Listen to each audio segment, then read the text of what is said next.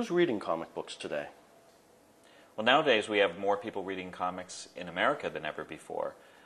More different types of people, more men and women, more children and adults, and more people of different backgrounds interested in different subjects. So in some ways the North American market is becoming more like both Europe and Japan has been for a while. We've envied the variety of the kinds of comics and kinds of readers there. So we're glad to see that evening out a little. Diversity is always a good thing.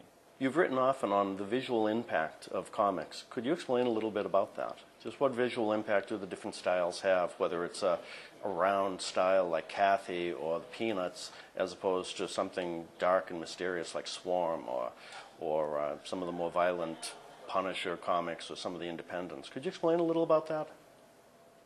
Well, you know, comics tells its stories in many different ways. We use a lot of different art styles, a lot of different formats. The reader stops noticing. After they've read a couple of panels, they just pay attention to the stories and the characters. But all of those styles are affecting their perception of the story in subtle ways. The way characters are drawn, the way they're designed, and just the general formats can give something a more dynamic air or a more humorous air. All of these things matter. And that's why I think it's important sometimes to explore new formats and see what new ways of communicating comics there are out there. Many of the heroes have become much more anthropomorphic over the course of time, darker, much more human, if you will, with tortured lives, tortured souls. Do you think that with an audience of young readers that may not have the emotional ability to cope with many of the stresses of life, do you think this is teaching them how to cope, or do you think that this is something that may hinder that a bit? Well, when I was starting out, that's when superheroes were really beginning to become more like ordinary people. I think part of that may have actually just been because there were other kinds of comics out there, like the underground comics, that were challenging this idea of the perfect protagonist. There are people who didn't trust the idea of a perfect protagonist. They thought, no, let's write about people's problems. People have flaws. People are not perfect, and that's more interesting. And so the superhero comics began to learn from that, and you saw people like Peter Parker, Spider-Man, had really ordinary problems. But there are other characters who had no superpowers who had plenty of ordinary problems, and that was happening in the underground and alternative markets. And now I think many, many cartoonists in America and elsewhere, they find just ordinary people with ordinary jobs and ordinary relationships to be every bit as interesting as somebody who can fly over a building. So the real world has been invading comics in many different ways from many directions, I think, for the last 20 years. So do you think the comic books are offering a lot of hope to people? I think it's hopeful to know that somebody whose problems are down to earth and like your own are worth telling stories about. The idea, just by showing a spotlight on somebody who has an ordinary job, living an ordinary life, and saying, this person is worth a story, this person is worth our attention, this person is worth our sympathy. By saying that, we're also saying to the reader that that reader is also worth interest. Everybody is a story in their own life. At the fair, the new Batman is being introduced as being with the setting of Barcelona. Do you think it's possible for a superhero to be taken out of his normal environment? Batman in Gotham City or Superman is always associated with Metropolis. Do you think that they'll be just as effective if they're put in a different city? Because the city in each of those comics has become very much a part of the superhero's identity. Well, you know, every character has their home city, their home stomping grounds. I like the idea of local heroes and local characters, real places.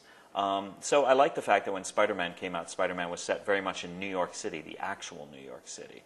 And it was more rich that way because the artists and the writers had specific places in New York that they could identify with.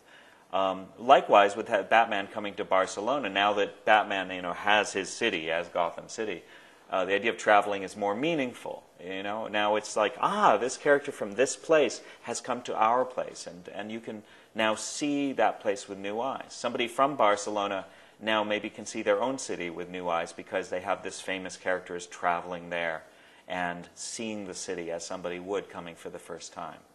Maybe there should be a hero based in Spain coming to New York. Maybe New Yorkers could see their city through new eyes.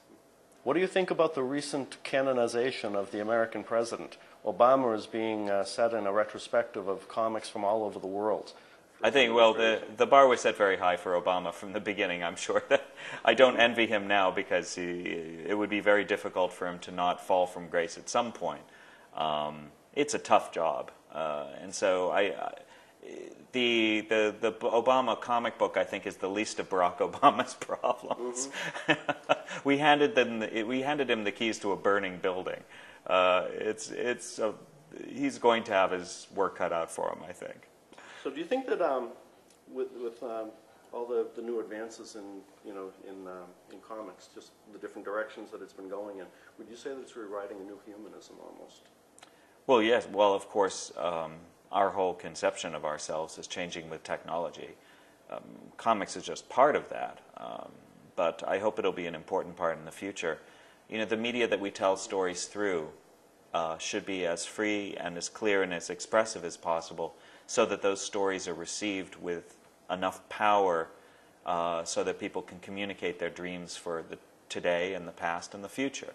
I think comics can do that. I think comics can convey that. Movies and books and plays have always contributed to our vision of ourselves and of humanity and of technology and society. I think comics should do no less. I think we should be able to join that community of the arts. Well, it's always fun to take comics out for a drive and take it someplace it's never been. I mean, explaining for Google the inner workings of their new browser, Chrome, was a real challenge, and it required a completely different process than anything I've done before, where we interviewed engineers for, I think, about 20 hours worth of interviews with Google's engineers about the technical guts of this browser, and then trying to make that understandable by people. That was a really interesting challenge, and I'm happy to say it seemed to go pretty well. Most people found that they were able to understand how the browser worked on a level that they wouldn't have if it had just been prose. So I wouldn't want to do it all the time because I like telling stories, and my next project is a graphic novel. So I don't want to only explain things in comics form. I also want to tell stories like all cartoonists. But that was a good challenge, and that's something that I think comics should do more of. I mean, if nothing else, it means more cartoonists will be getting work, which is fine with me. I've never been wedded to pen and ink. I actually enjoy working digitally, and I embraced that as soon as I was able. In fact, I now draw entirely digitally. I have a tablet that allows me to draw directly on the screen. There's no paper at all in what I do anymore.